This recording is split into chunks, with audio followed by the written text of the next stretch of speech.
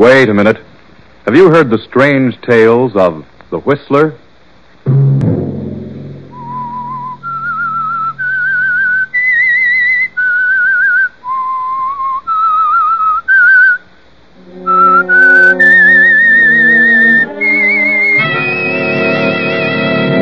I'm the Whistler. Please don't leave me, Gerald. You mean so much to me, darling. Since you've been here, I've been the happiest woman in the world. You've nothing to fear. Andrew will never find out about us. Never. Sunday night, and again, CBS presents The Whistler. I, the Whistler, know many things, for I walk by night. I know many strange tales, many secrets hidden in the hearts of men and women who have stepped into the shadows. And so I tell you tonight the amazing story of the thief. Catherine Ford sits in the library of the Ford Mansion and ponders over the past. For 12 years now, she has been the wife of Andrew Ford, wealthy manufacturer. Andrew Ford is now retired and spending his time and money collecting gems. He has a daughter, Alice, whose mother died a few years after Alice was born. Alice is a lovely girl.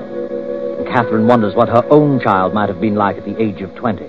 Catherine had a child 20 years ago, a child she hasn't seen for 19 years.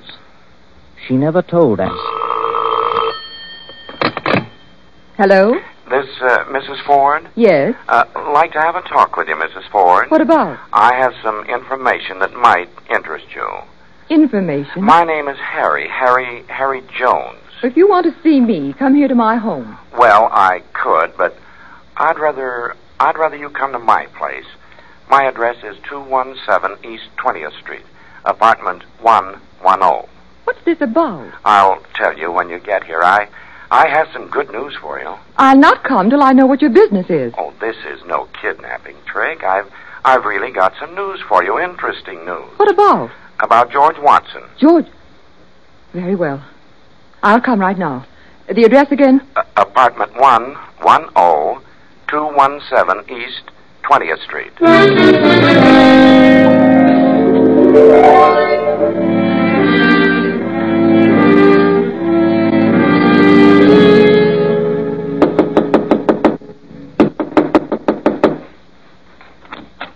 Oh, hello, Mrs. Ford. Come in.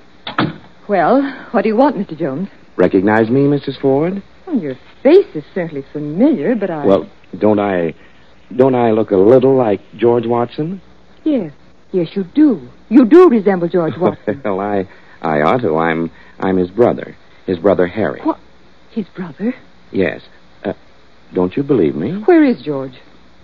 Don't you know where he is, Mrs. Ford? Well, I imagined he was dead. Dead? Of course, after 7 years, You imagined it, but you weren't sure. No. Do you know where he is? I've got a pretty good idea, but he isn't dead. I was only 17 when I married George.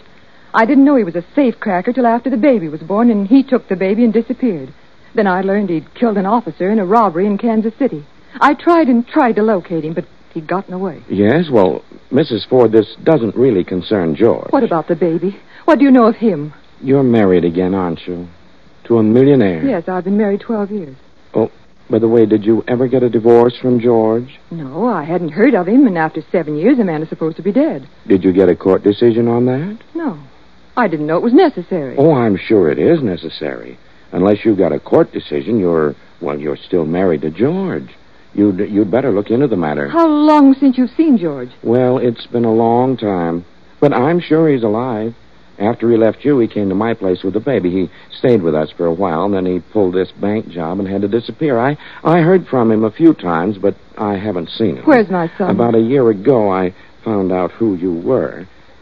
Now, well, things have been kind of tough for me lately, so I thought I'd get in touch with you and see if you couldn't do something for me. I've not been able to work for some time. I had an accident over a year ago. Where is my son? Oh, he's here, Mrs. Ford. Oh, may I see him? Oh, yes. That's why I asked you to come here. Do you call him Gerald? Yes. Call him Jerry for short. Oh, he knows I'm his uncle. I've told him that his father is dead and that someday I'll find his mother, but now I've spent considerable money on Jerry, and, well, now that I've found you, I thought you might like to take him over and sort of reimburse me a bit. Oh, of course, I'd be glad to. How much do you want? Well, George sent us very little, so I'd say 18 years at $400 a year would be to $7,200. Would that be all right? $7,200? Well, I don't think I could get that sum all in a lump. I could certainly use it. I'm way in debt, doctors and so forth. But I could pay you as time goes on. All right. By the way, does your husband know about your marriage and your son? No, I've never told him. I can give you $1,000 now. Oh, all right. Of course, I'll expect you to take him off my hands now. I've told him all about this. I understand. But if I do take him to my place, how will I explain to my husband? Oh, I've got that all figured out, and I've told Jerry about it. He understands. You tell your husband that your nephew is arriving in town, and he's going to live with you, and later on you can make your own plans. Very well. Oh, may I use this pen? I'll write a check. Oh, yes. You should be grateful for this. You can give your son the things that he deserves. Very well. He'll be my nephew, George Watson. I'll pick him up here tomorrow. But first, I must see him. Oh, certainly. Jerry, come in here. Yes, Uncle Harry? Come in, son. Come in. Jerry, this is your mother. Yes, I know. I knew you were coming, Mother. Oh, Gerald, darling. Why, Uncle Harry, she's beautiful. Are you sure? Oh, yes, son. I'm sure she's your mother. And her name is Catherine. Looks just like George, doesn't he? Oh, yes, just like... Oh, Gerald. Gerald, my darling. I just can't believe it. You're so lovely. You're not at all like I imagined. I thought that... Oh, darling, this is the happiest moment of my life. You don't know what it means, Gerald. For 19 long years. No. I understand, Mother. Oh, I'm sorry, darling. Well, now what do we do? You understand my situation, Gerald. Yeah, I'm sort of a ghost out of the past. So I guess I'll have to be your cousin or your nephew or something. Then tomorrow I'll pick you up bag and baggage and take you to my place. You're my nephew from, well, we'll say Kansas City. Well, that's good. Kansas City. Oh, and darling, I'll try to make up for all those long years.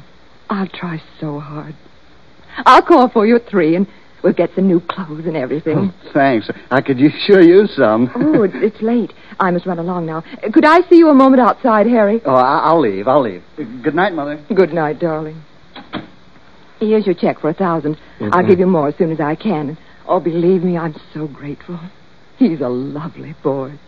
20 years. Doesn't seem possible. No. I'll see you now and again, Mrs. Ford. I'll expect a little as often as possible. Oh, yes, of course. I'll do my best. Yes. You wouldn't want your husband to know. Why do you keep saying that? I don't like that. It sounds almost like blackmail. Oh, Mrs. Ford. Well, I'm sorry. I didn't mean it that way. Good night. I'll see you tomorrow.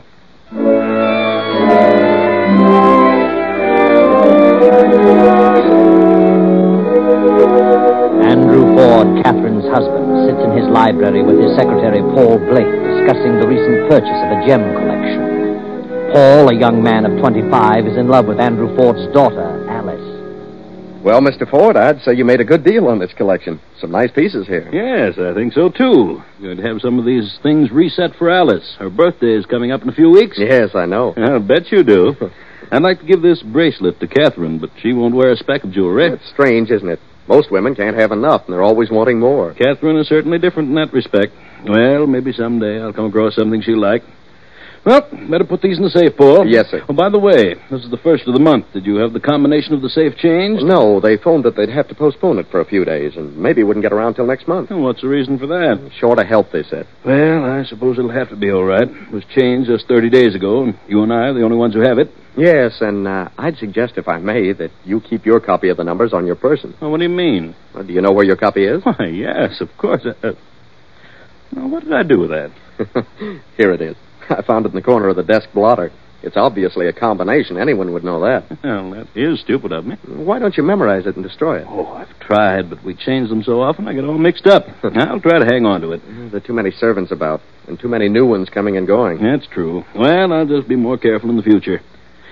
You don't suppose anyone saw this car? I hope not. I wish we could get it changed at once. Well, I've done my best, but I'll keep after them. Yes, do that, Paul. I'd feel better about it. Hello, am I intruding? Yes, you are, Alice. But I suppose there's nothing to be done about it. Oh, that's a fine thing to say. Put them away, Paul. What have you got there? None of your business. Oh, something new? Something you picked up at an auction? Never mind. Oh, let me see. Put them away, Paul. She'll have them all on in 5 minutes and try to talk me out of them. Yes, sir. Sorry, Alice. Well, all locked up. Well, I'll run along. Soon be time for dinner. Oh, by the way, we having any guests this evening? Just one. Really? Who is it? Oh, I don't know. Catherine says it's a surprise. Well, I wonder who it is. I can't imagine. Well, I'll see you both later. Yes, sir. What has Father bought now? Some more trinkets? Yes, a nice collection. You're very lovely tonight, Alice. Am I? Thank you. Show me what he got. Oh, I can't do that. He wouldn't like it. All right, I can wait if you're going to be mean. Alice, why don't you let me speak to your father? What about? Why, about us, you and me. Go ahead, speak to him. But I can't do that without your consent.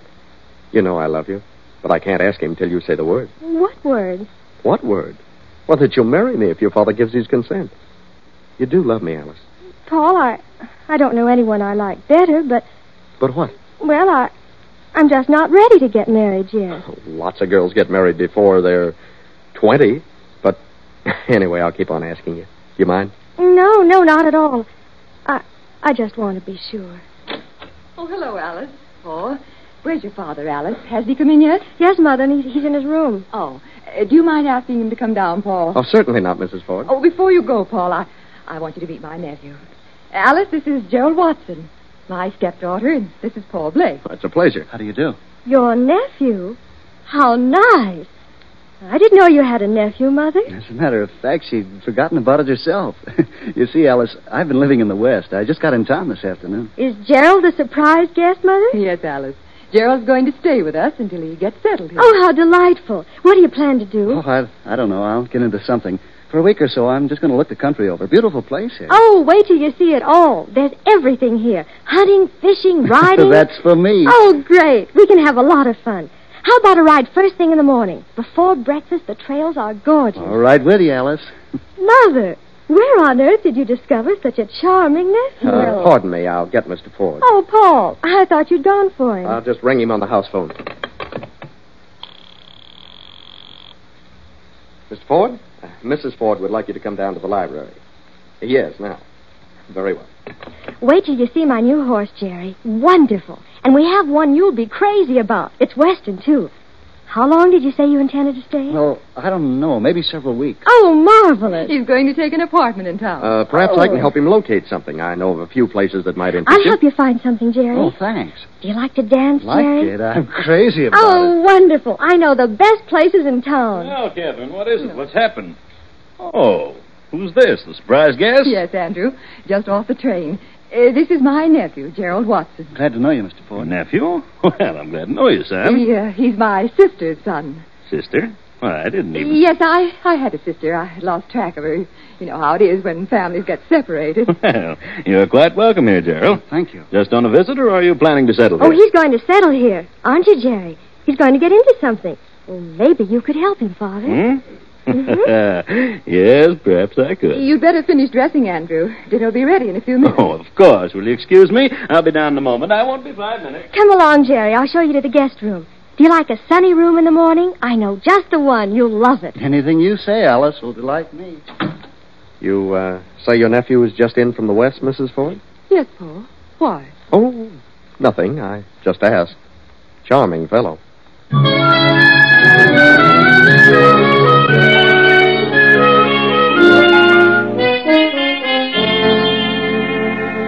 2 days pass, 3, 4, then 2 weeks go by. Alice has helped Jerry find an apartment, but he still continues to spend most of his time at the Ford estate. Now, toward the end of the 3rd week. He's been here almost 3 weeks, Alice. You've helped him find an apartment. You've gone riding, fishing, and swimming. I know that, Paul. You're gone early in the morning, and you're out with him every evening. Jerry is a lot of fun. He's great company. Yes, undoubtedly. But I don't have a chance. He has no work to do, no responsibilities, and I have to attend to a number of things during the day. I understand, Paul. You're quite busy. It's all right. I don't mind. I do. Do you have to spend every evening out with him? Oh, why, Paul, are you jealous? No. That is, well, you could give me a little time. What about this evening? We could go Oh, to sorry, Paul. Jerry and I are going to the 17 Club. the 17 Club? Yes, there's quite an affair there tonight, a charity to do. I know. I bought tickets. I was sure you'd go with me. Oh, I'm terribly sorry, Paul. I'd love to, but I've already promised Jerry. Alice, just what is it about Jerry that's so attractive? Well, I don't know. I like you very much, too, Paul. I mean that. But with Jerry, I don't know. It's different, is that it? Oh, Paul, you're always absorbed in your work. You and Father are forever poring over those collections. You never ride, never play golf, no swimming. You're such a serious sort of person. It makes me sad. Well, I have certain responsibilities. What can I do? Run out on your father? Well, that's up to you, Paul. Oh, is it? I can take my choice, huh? Yes, Paul. You know, you're an awful stick in the mud. Very well, Alice. I'll take my choice. But I thought I meant more to you than this. You understand my position. There's nothing I can do about it. I'm sorry I brought the matter up. Good night. Good night, Paul. I hope you have a pleasant evening.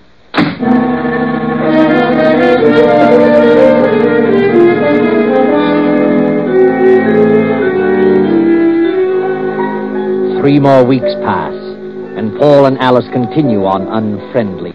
Jerry still has found no business connection to his liking, and he manages to spend much of his time at the Ford estate. The richness of his environment seems to have gone to his head. He's been spending money as though it were water. And Catherine finds her allowance taxed to the limit. What is it, Gerald, darling? What's wrong? Come in and close the door. I've got to have a talk with you, Mother. Of course. Are you ill? No, not exactly. Oh, Gerald, what is it? Tell me. I've got to have some money. Right away. Money? But, darling, I've given you every cent I can for the present. And I've had to give your Uncle Harry quite a sum. I've got to have some money. But please be reasonable, Gerald. I'll let you have some as soon as I get it. When? In a week or so. The 15th. I've overdrawn my account now. You've just got to cut down, Gerald. I know. And that's the trouble. I tried to make things easier for you. I tried to make some quick money. What? You've been gambling, is that it? Yes, I was sure I could make enough to meet my own expenses, but, well, the breaks were all against me. Jerry, why did you do it? Why? I told you why. It's a place Uncle Harry knew about. When was this? Over a week ago. It's a tough outfit, and now they're making it hot for me. Threatening me if I don't pay by tomorrow noon. Threatening you? Did you write a check? No, I'm not that crazy. But then how can they threaten you? Jerry, you mean they threatened your life? Yes. This gambler that I owe it to knows who I am. What? You mean he knows you're my son? No, I mean he thinks I'm your nephew. Oh. So he figures I can get the money if I really have to. Oh, he's bluffing you. Tell him you'll have the money in 2 weeks. How much is it? $4,000. $4,000? Are you out of your mind? Oh, I know it sounds crazy, Mother, but, well, I just got in deeper and deeper. $4,000? Oh, good heavens, I couldn't give you that much in less than 2 months. You've got to. He'll have me taken for a ride. I know him. $4,000. Well, how could I explain it to Andrew? Do you want me to be killed? How much time have you? He said tomorrow noon. But I can't possibly do that. Maybe he'll take some jewels as security. I have no jewels. I never wear jewels. The safe is filled with jewels. Filled with them. Doing nobody any good. That's ridiculous. Besides, I don't know the combination. Oh, Gerald, I don't know what to do. Well, I guess I'll just have to take the consequences. I'm stuck. Well, try to stall him. At least you can try. If he doesn't accept that, then I'll have to go to Andrew. Yeah, Andrew. He couldn't spend all his money if he tried. Okay. I'll see what I can do, but I don't think it'll work. Good night, Mother.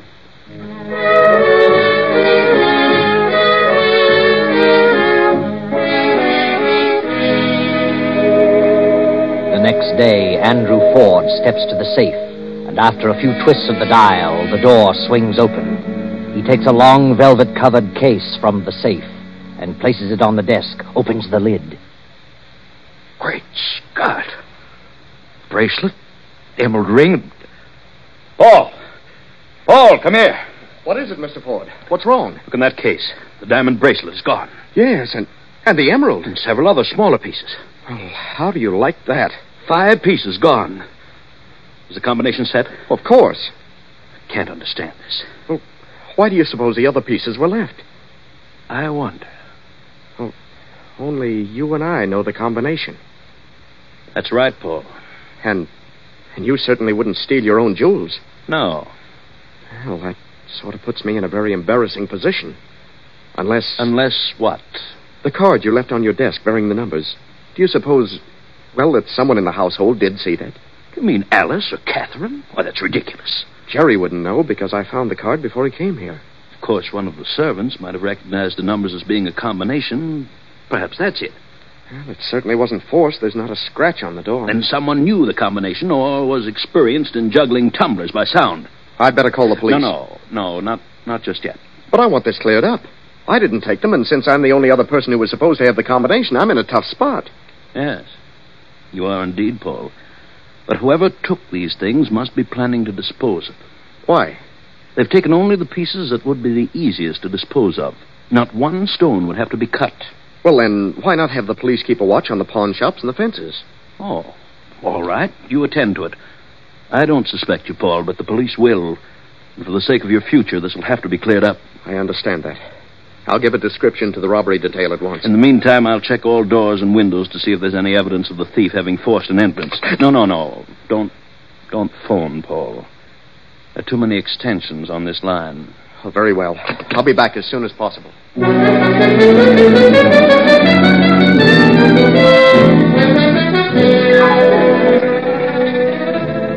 Paul hurries into town to make his report to police headquarters. Meantime, Andrew is inspecting every window and door of the mansion. Finding no clue of a forced entrance after 2 hours, Andrew decides to give up and return to the library. The library door is slightly ajar, and as he stops, he hears voices coming from within. Darling, I don't understand.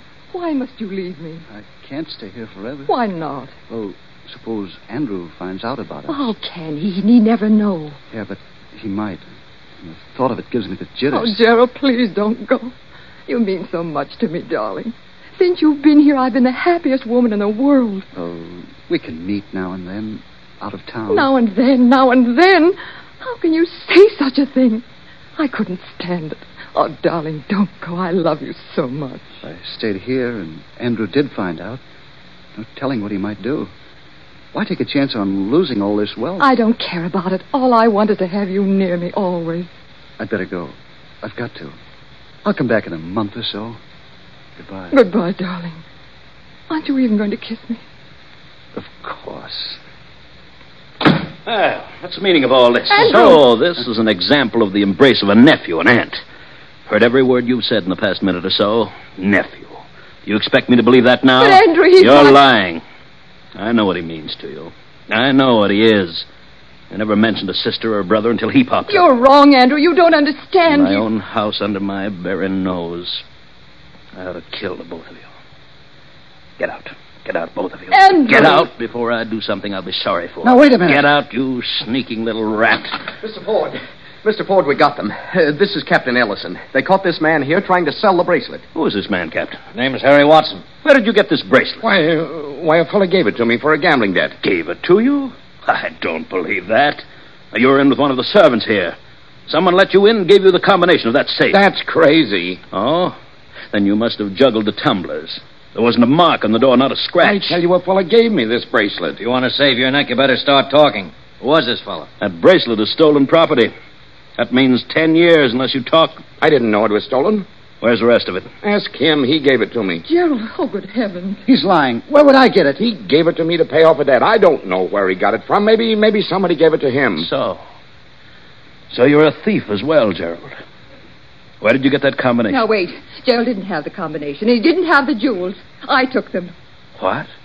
Why? This man, Watson, is lying. I gave the jewels to Watson myself. For what reason? To keep his mouth shut. That's a lie. He was blackmailing me. He knew something about me that I didn't care to have known.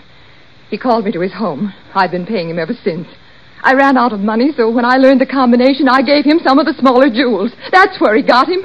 Gerald had nothing to do with it. I didn't blackmail him. I can prove it by a canceled check. What did he know about you, Catherine? Well, Did he really know something? Or are you just trying to protect this man, Gerald? I took them. I tell you, what else matters? Catherine, I don't believe you. I paid Harry Watson Because he found out that Gerald was my son. What? Your son? Yes. When I was a kid, I married George Watson, Harry's brother. Shortly after Gerald was born, I found out that George was a crook. He almost got caught in a vault robbery. He ran out of town and took the baby with him, left Gerald with his brother Harry, and I never heard about either of them again. I knew nothing of Harry until he called me. He says George is still around, but I thought that after 7 years, a man is legally dead. He said, I'm not really married to you unless the court gave that decision.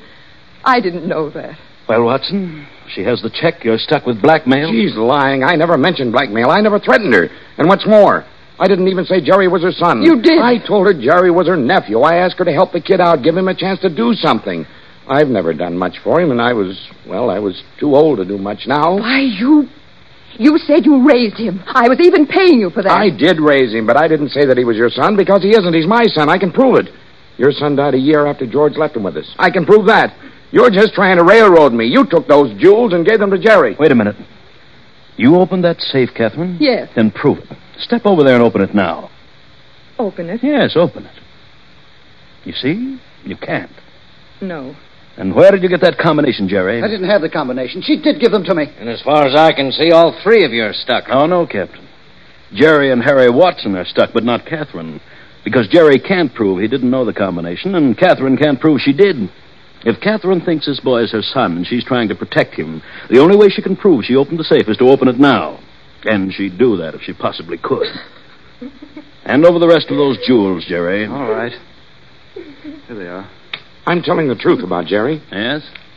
Maybe you are now. But if Catherine was willing to sacrifice herself for this boy, then you must have convinced her that he was her son. You can take them away, Captain. I'll prefer charges in the morning. Yes, sir.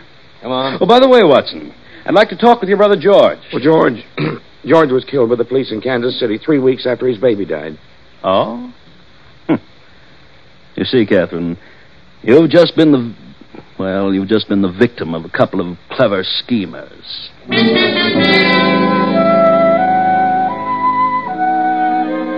Yes, but you're still wondering, aren't you, Catherine? You're wondering if Gerald really is your son. Wondering if Harry wasn't lying just now to save himself from charges of blackmail. But don't worry anymore. Harry is telling the truth. Jerry isn't your son. Your son and his father were both dead many long years ago. But there's one thing you'd all like to know. How did Jerry get that combination? Well, Jerry had an eye on that safe, and he worked with it several times. Now, Paul knew this, and deliberately left it unlocked one night, knowing that Jerry would keep trying to open it. And he did. Then Paul put the police on Jerry's trail, and they followed through till Harry Watson tried to peddle the bracelet. Paul didn't do a thing, just forgot to lock the safe. Very simple.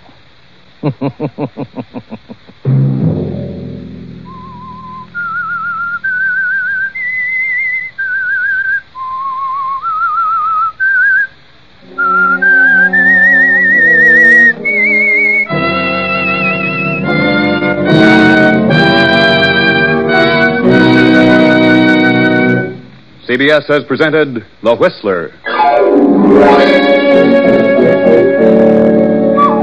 Original music for this production was composed and conducted by Wilbur Hatch. The Whistler is written and directed by J. Donald Wilson and originates from Columbia Square in Hollywood.